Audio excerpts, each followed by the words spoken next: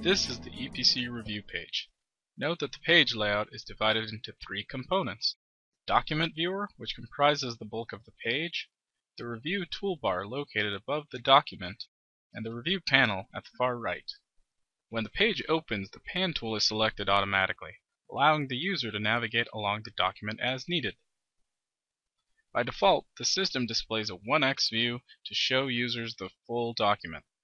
Reviewers can zoom into the document to see the details up close by either 1. Using the dedicated zoom buttons on the Review panel, or 2. Scrolling the wheel on their mouse. Let's go over the Review toolbar. The toolbar buttons are split up in 3 smaller sections: File Tools, which allow reviewers to access other files, navigate a document, save changes, and even add digital certificates. Analysis Tools, which let users measure distances, calculate areas and volumes, draw radii, and calculate angles. And Drawing Tools, which let reviewers draw markups and add stamps to a document as necessary. The third component is the Review panel, which is also split into 3 parts. From top to bottom, these are the Review data panel at the top, which shows document information, the comment list panel in the center, which shows comments on the current document, and the document layers below, which can be turned off to be hidden from view. Using these components, let's go over how to conduct a basic review. Using the navigation tools, select a portion of the document to review. Any markups drawn in EPC will use the current selections in the 2 settings located just below the Drawing Tools label. These control color of selection and opacity.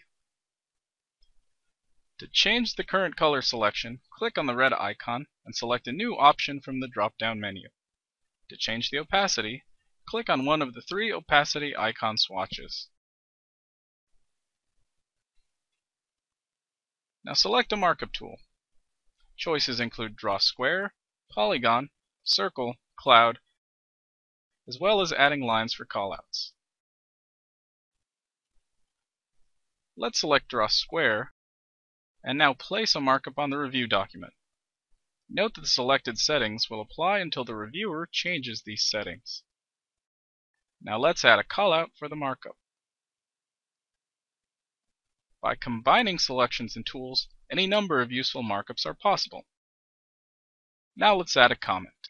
Head over to the Review panel, click the Add button, navigate back to the document, and click on the desired location to see the comment form pop up.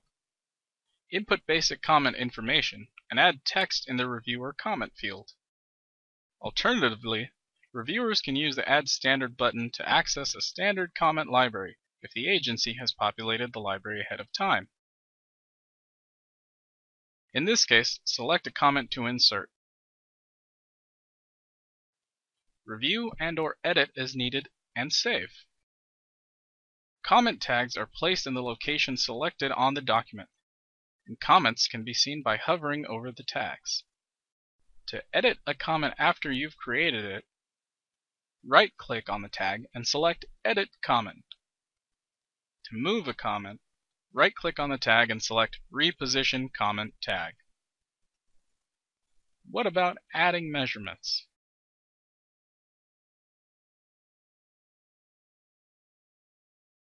To take a measurement, first users must calibrate the tool.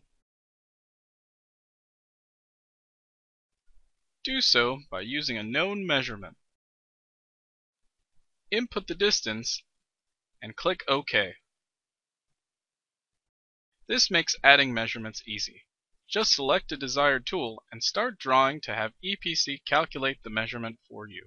Hover the cursor over the drawn measurement to have the calculation appear. EPC also supports reviewing multi-page documents. Using EPC's thumbnail viewer makes navigating through multi-page documents easy, and users can either click to open another page or use the selection checkboxes to open multiple pages at once. Note that the thumbnail viewer is pinnable. It can be moved freely across the screen or be pinned to the left-hand side of the review page as needed. Document bookmarks are also accessible from here. But what if you want to compare multiple documents? There are several options to compare documents within EPC, including side-by-side and overlay built in. First, click Open Document from the toolbar. Either select another document to compare against, or keep it and select another version from the second drop-down. Choose how to open, either Same Window, New Window, Paired Window, or Overlay Layer. Let's do Overlay Layer.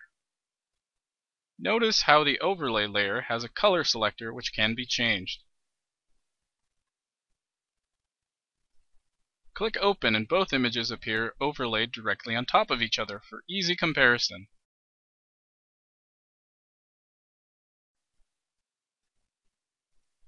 Reviewers can also select new overlay colors from the Document Layers panel on the lower right.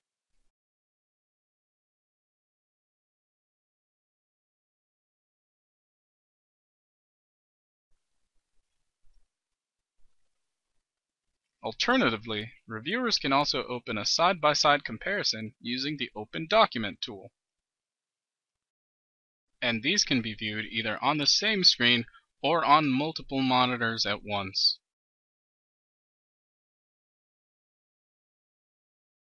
To complete a review, reviewers can place stamps directly onto a document. Click on the Stamp button and select a stamp from the drop-down menu. Place where desired and save. Next, reviewers simply head to the Review panel and click on Status. Then select whether they approve or reject a document.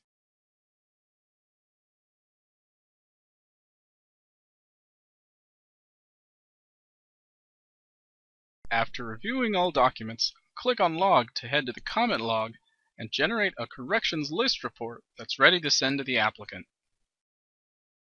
Notice that with a single click the system generates a corrections report already formatted with all of your existing comments. EPC is great for revisions too. When revisions come in, comments made in previous versions are brought forward, allowing reviewers to ensure their comments have been addressed. Once they are, it's easy to right-click the comment tag and choose Close to denote that the issue has been resolved. That makes resubmittals even faster. Closed comments can then be filtered out of new corrections list reports that are sent back to applicants.